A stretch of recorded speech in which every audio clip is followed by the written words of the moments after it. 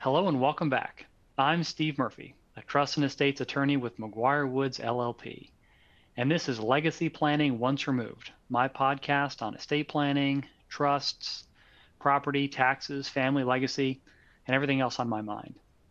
In the news recently is Aretha Franklin. She died in 2018, and recently in 2023, a jury in Detroit, Michigan decided a contest over her will.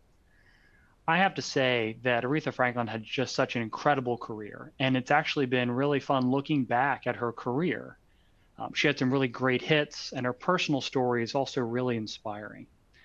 But upon her death, her estate was valued at about $80 million at the time, and there was a contest over her last will and testament.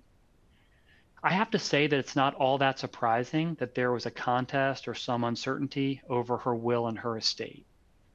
And that's just because she was a celebrity. We find that plenty of celebrities die with no will or with a will that causes some kind of dispute. One example, in 2016, the singer Prince died with no will. And it's not clear why celebrities or the rich and famous sometimes pass away with no will, no formal estate plan. Maybe it's because they're so focused on their craft that they don't manage their own affairs. It's like that old saying about the cobbler who goes barefoot, or maybe the cobbler whose children go barefoot. The cobbler's so focused on his craft that he's not focused on providing for his family or even himself. Or maybe it's just because lots of people die this way, without a will or without a formal estate plan. But we just notice it more with celebrities or with the rich and famous. This is sometimes called the spotlighting effect, where certain people in the public eye, it's just more noticeable. But in Aretha Franklin's case, she actually did have a will, but it's the kind of will or wills that she had, which are so interesting. After Franklin, two documents were found in her home. Her niece looked in the home for records. She scoured it, and she found these two handwritten documents. An attorney who represented Aretha Franklin in other matters had reminded Franklin again and again that she should update her estate plan, that she should have a will. But he thought that she never actually went to an attorney to get a formal estate plan because of her desire for privacy. That she didn't want to share her personal affairs. So there were these two documents found in her home. By the way, both are handwritten, and her signature is on each document. And her signature is really remarkable. You can look it up online. Her last name is legible in cursive, but her first name is a kind of script, which actually looks like a smiling face. But if you look at other examples of her signature online, you'll see that it's a stylized version of her first name that, again, is drawn to look like a smiley face. So one of these documents was found in a locked cabinet. This was dated June 2010. Another was in a notebook dated 2014. And that document was stuffed under the cushions of her couch. Now, there are some differences between these two documents. One difference is that under the 2014 will, two of her children receive Franklin's main home in Bloomfield Hills, Michigan, which was valued at about $1.1 million at the time. Another difference is that under the 2010 will, two of her children, quote, must take business classes and get a certificate or degree in order to benefit from her estate. So there are these key differences between the two documents. And after her death, there was a contest of which document was her true last will and testament. And it came down to the question of whether she intended the 2014 will to actually be her last will and testament. And that's what that jury in Detroit recently found, was that she did intend that to be her last will and testament, so that's the will that governed. But there's a lot going on with the content of these documents. Note that Franklin was also concerned about giving her children too much. In the 2010 will, she wanted to make sure that two of her children took business classes before they could inherit.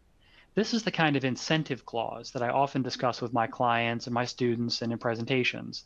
And that's going to be another podcast episode. But here, the lesson actually isn't of what the content of her will was. And the lesson actually isn't that you need a will. As I explained in episode 2, everyone actually has an estate plan already. It's just a question of whether that plan includes a will. but rather the lesson is that you need to make sure you know where your will is. So now back to the title of this episode. I love catchy titles. This title is based on the old public service announcement. It's 8 o'clock. Do you know where your children are? Or it's 5 o'clock. Do you know where your children are? But we can apply that here to our situation. You should know the answer to this question. You should know the answer right now. Where is the original of your will? The original is the one that really matters. In many states, including Virginia and Florida, if the testator has the will in his or her own possession at death, and if you can't find the original will after death, then there's a presumption that the testator actually revoked it, that they tore it up with the intent to not have that will apply. And there have been lots of cases on this issue with very bad facts where it seems like some bad actor might have gone in and stolen the original will. And that leads to, at the very least, tension, dispute, and litigation. So where do you keep that all-important original will? Well, historically, many people would often keep it at the attorney's office, but this isn't foolproof. I've seen examples where the attorney's building is destroyed by disaster or flood, and law firms wind up and do go out of business. But lawyers often don't want to keep those originals. When I give talks to lawyers and other professionals on this topic, I go through all the reasons why a law firm should not be the one keeping the original will. But that's, again, maybe another topic, another episode. But from the client's perspective, there's a particular reason why it's not a good idea to keep your original with the attorney or the law firm. I worry that if the attorney has the original, then it might lead to a sense of a kind of captive client, where there's a perception that the client has to work with this attorney.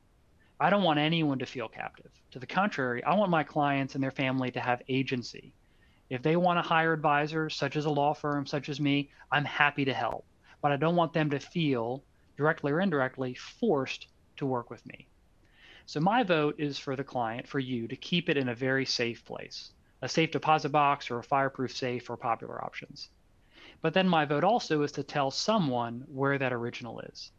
Of course, that sets up a difficult scenario because in the case of a will, there might be a bad actor out there who wants to know where the will is so they can destroy it at the opportune time.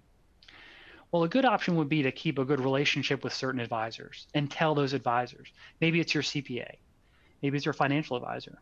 Maybe it's your attorney. You tell them where that original is because that's the important thing to get on the trail, that someone knows where the original is.